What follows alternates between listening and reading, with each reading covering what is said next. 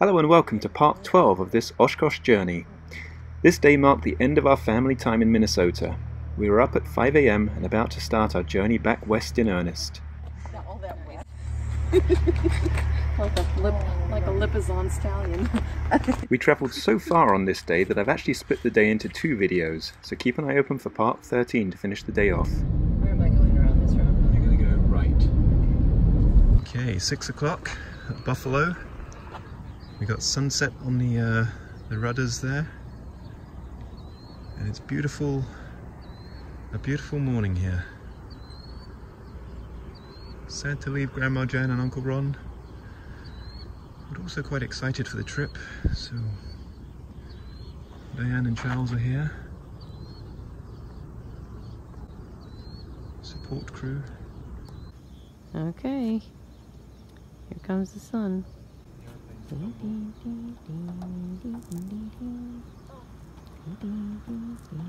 I wouldn't like that.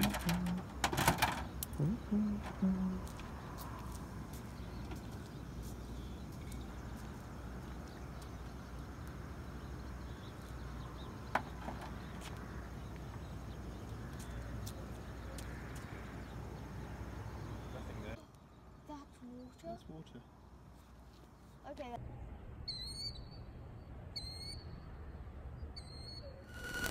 Alright, leaving Buffalo. 6:30 in the morning. Nice sunrise. Alright, before take. Parking brake is on, header tank is... wing tanks are... Here's the bridge. And we're good to go. Buffalo traffic, Silver Ercoupe is departing runway 18. Departure to the west. Buffalo. Gonna be heavy. We got thick air. Quite a bit of power in the engine. It's 800 feet.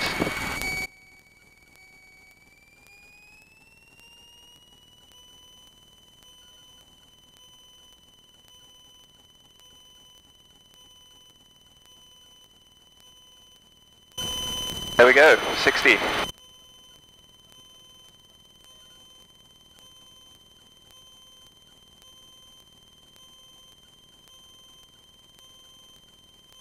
Strong climb out. I'll make a right turn out over this lake. Temperatures and pressures look good. Actually, I'll do a left turn, just capture it on camera.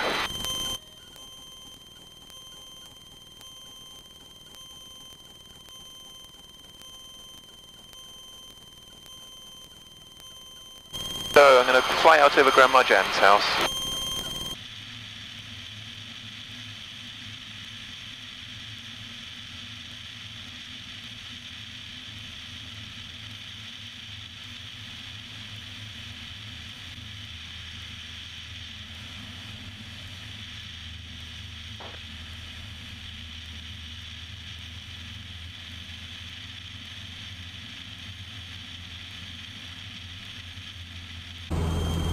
Wow, that's really beautiful, that mist.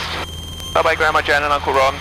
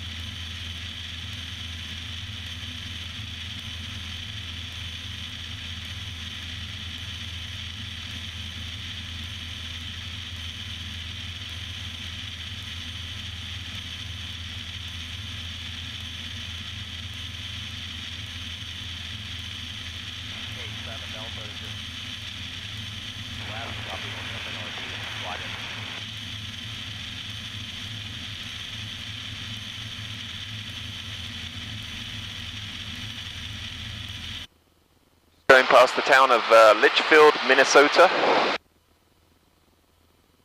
7 o'clock.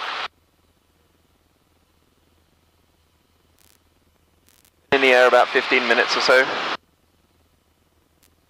It's a beautiful morning, lots of people out on their lakes fishing by the looks of it.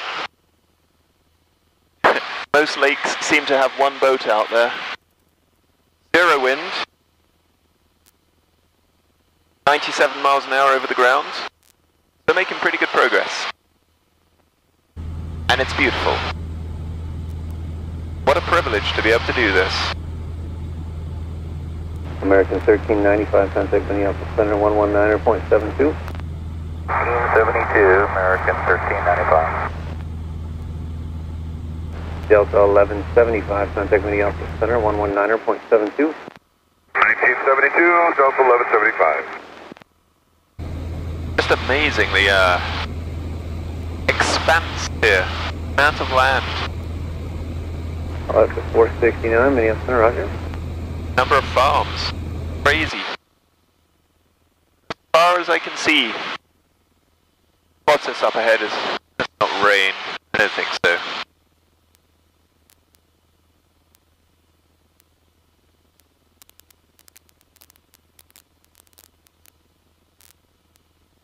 Actually, it could be. Doesn't look like it'll be much of a factor though. We're just going to skirt the north edge of this before we get to Watertown. That's okay. 90 miles away. On 112, contact Minneapolis Center on 134.25. Alright, well we're coming up on Watertown here. We're in South Dakota now. Or over it. Weather's brightened up a little bit. Weather's off to the south there. Pretty good ahead. I think I see the lakes of Watertown. A little shot over the wing here for you.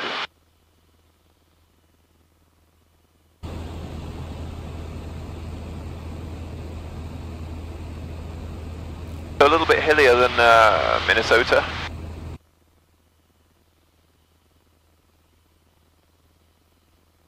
And I think the ground has come up about 500 feet since we left Buffalo.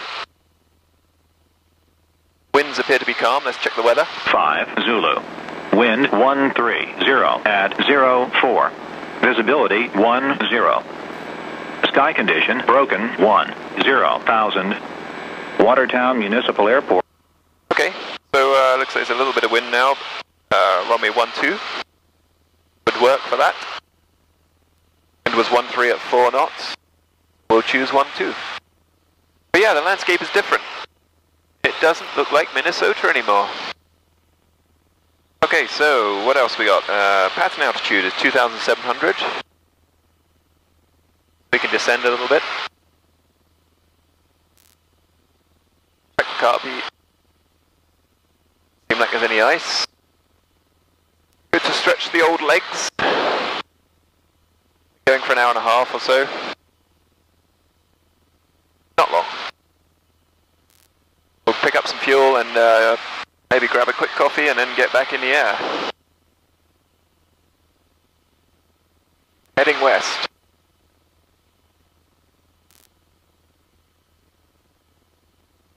So I guess I can see the field there. I can see some hangars, I think. We should be able to do a nice, actually, what's the right pattern? No, all left. Yeah.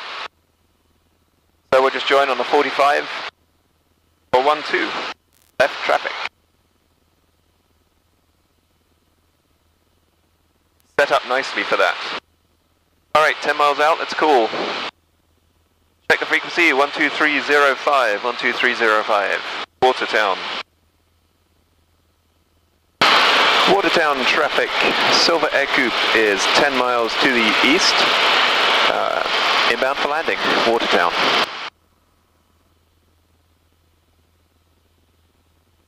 Watertown traffic, Silver Ercoupe is on a 5 mile 45, left traffic 12, Watertown.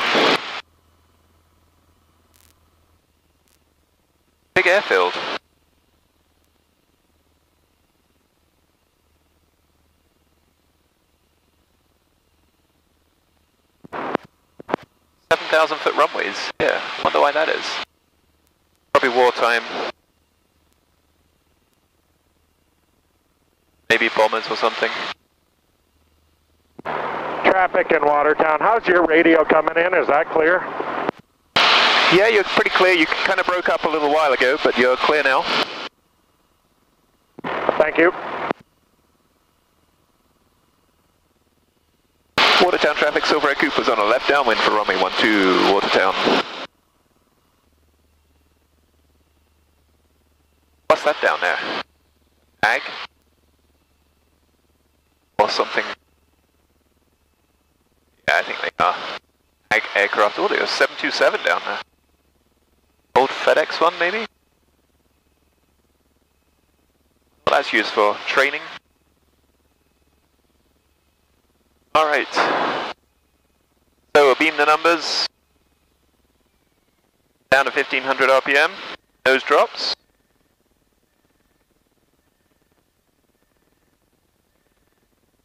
.500 feet per minute descent. We get a little way out here. Turn base. That looks about good. Watertown traffic, Silver Ercoupe turning left base, runway 12, Watertown.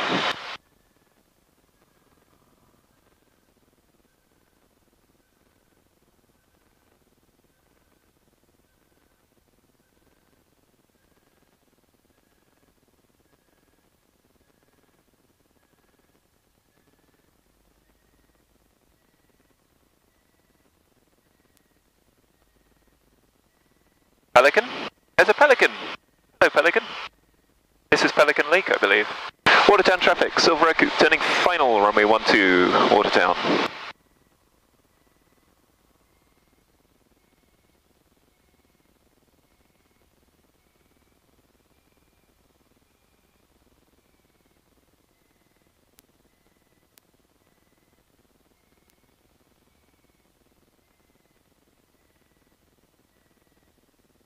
Alright, let's try and land on the center line. Slight crosswind. The left.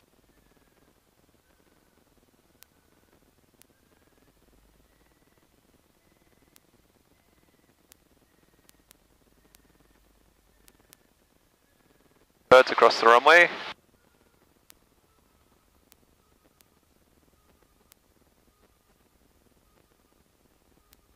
Well, that's on the center line. Yeah, I can do it, Andrew.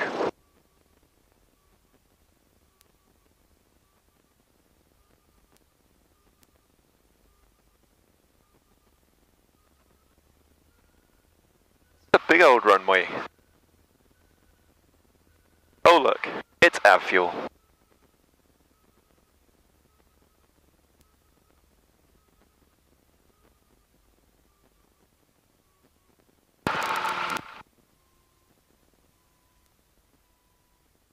Watertown traffic, Silver Ercoupe is off runway 12, Watertown.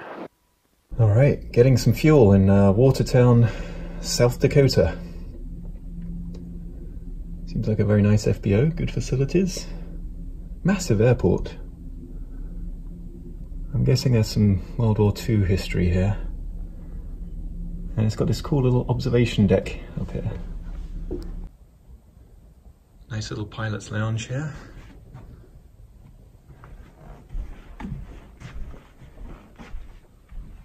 Pretty cool. 12 gallons is what we're putting in here. Alright, well I think we're all fueled up. I'll go and check that out. Check for water and all that. Quantity. And finish my coffee and we'll get going. Even a bed here.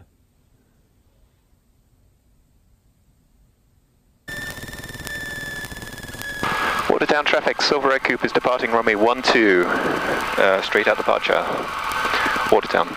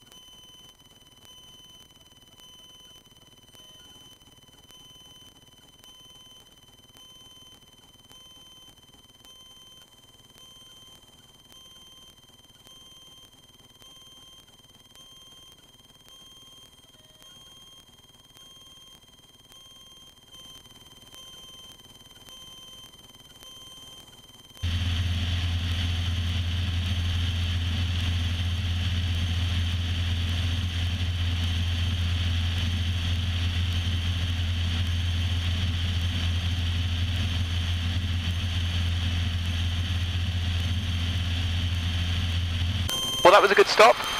Quick and efficient.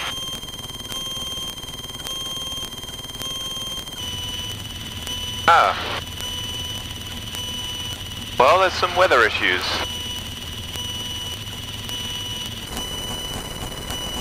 Yeah, the current situation is Pierre looks like I'm not going to be able to get in there. Not a lot of options north or south, so I think it's going to be stopping along the way and waiting this out. Pierre is currently overcast at 1400. There's not a lot of margin, so forecast is saying it's going to get better later in the day. 8 o'clock it's going to be 25,000 foot ceiling, so sometime that's going to be lifting. So I guess we'll wait, and we can wait. How far along? Maybe 2/3 of the way along my route into Pierre. Miller, South Dakota. Currently showing. Well, unfortunately, it doesn't give me a. Rainbow traffic, Skydive 45 Delta. We have 2 open canopies. It doesn't give me a ceiling, which is unfortunate, but it gives me 10 miles visibility there. No, they're not giving me a lot of information. So, but Huron, South Dakota, showing a 2,500 foot overcast. Not super great, but that's okay. We got 3 hours of fuel or so I can definitely see the band. It's interesting, it's also not showing that band on any of the radars that I see. Luckily there's good internet here. What are the other options? The other option, the Huron is over there. I think we're gonna try Miller. If that doesn't work, we turn back to Huron. If that doesn't work, we come back out here and just go back to Watertown. Yeah, 110 miles an hour, so something to consider too. We're going to be a lot slower on the way back. We have to turn around. Factor that into fuel considerations. Huron Regional Airport, Huron, South Dakota. Automated weather observation 1444 Zulu. Wind 110 at 10. Visibility 10. Sky condition overcast 2,200.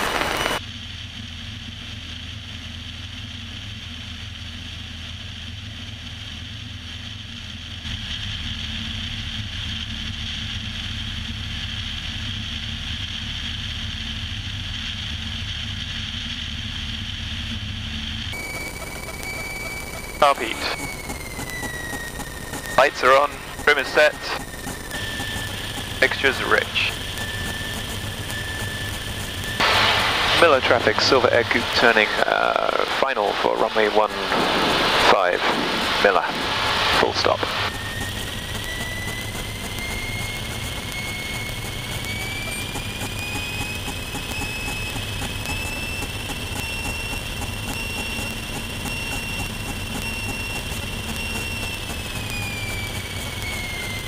Crosswind from the left, so nice tailwind.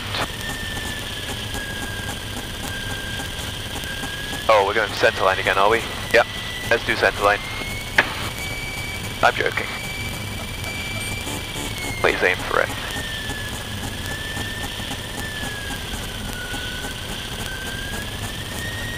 Raising.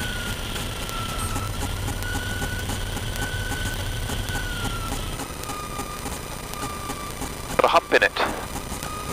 Miller on the bump. And Miller traffic, Silver Ercoupe is off, runway 15, Miller.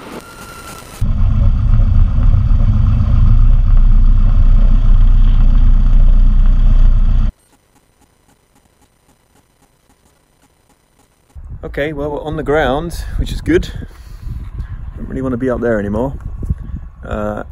Ceilings are definitely coming down, a little bit of rain.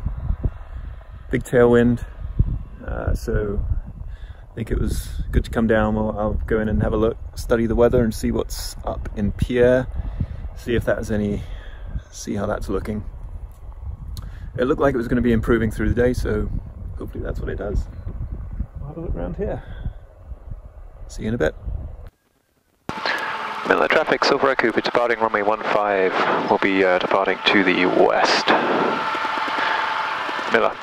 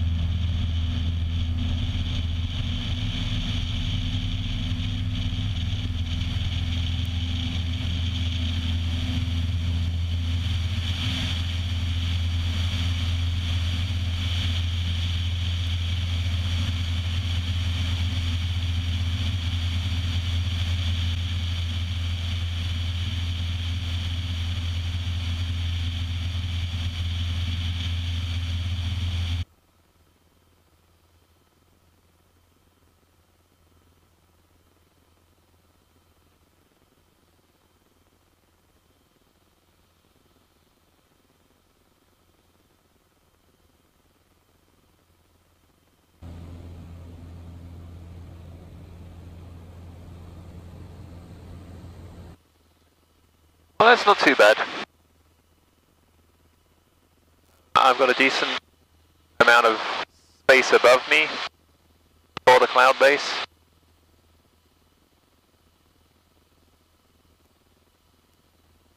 Follow the railway tracks. There's some good wind behind me, 110 over the ground.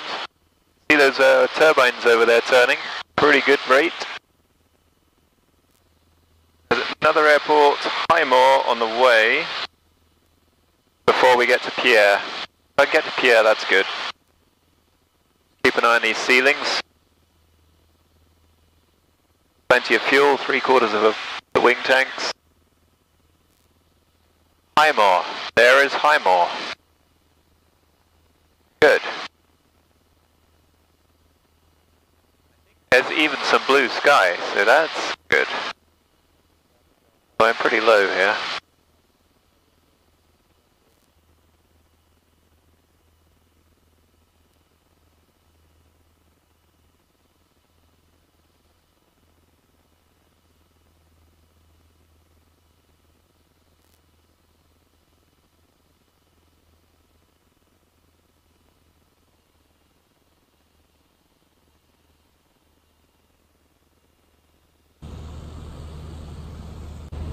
Well, that's looking better. We got it made.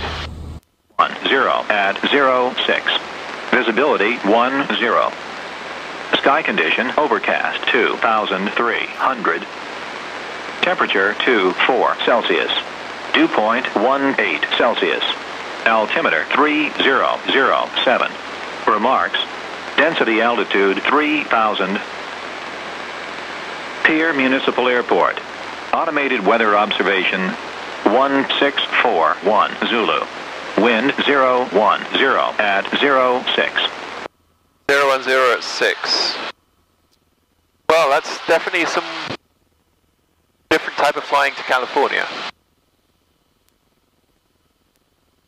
It's not blue skies. With a bit of wind. And heat. It's low ceilings. It's low ceilings, that's what it is. 16 miles. I think I can see the river, maybe? Yeah, traffic. Silver Ercoupe is 10 miles east, inbound for landing. Yeah. Common traffic advisory frequency at Pierre is 122.7. Thank you. Pierre traffic, Silver Ercoupe, turning left base, runway 31, Pierre. You have me in sight there, Skywagon? Yeah, we're just off your right wing. Well, extend long. Cool, thank you. Yeah.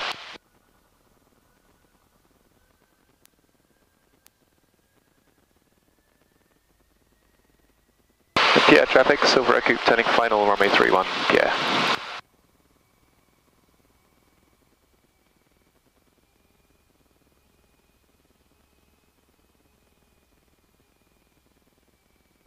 Clear traffic 7JP, left base 31.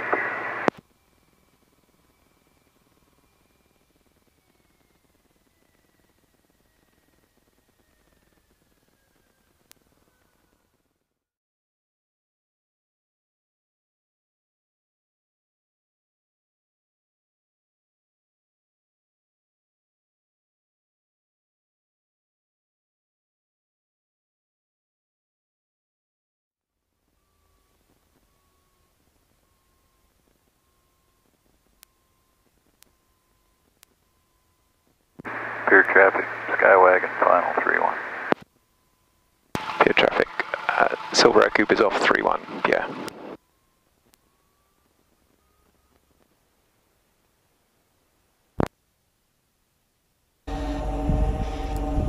Just got in here at Pierre, I think you meant to say, Pierre, North Dakota. And topped up the tanks.